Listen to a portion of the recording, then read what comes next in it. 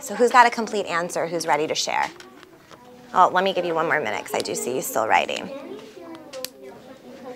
He tells all of this to his father. So what do you think? Do you think that's a really good sentence? Yeah. I think that he tells all of this to his father is okay, but, you know. So, do you think we can change or add anything to that sentence? Okay. What do you want to do?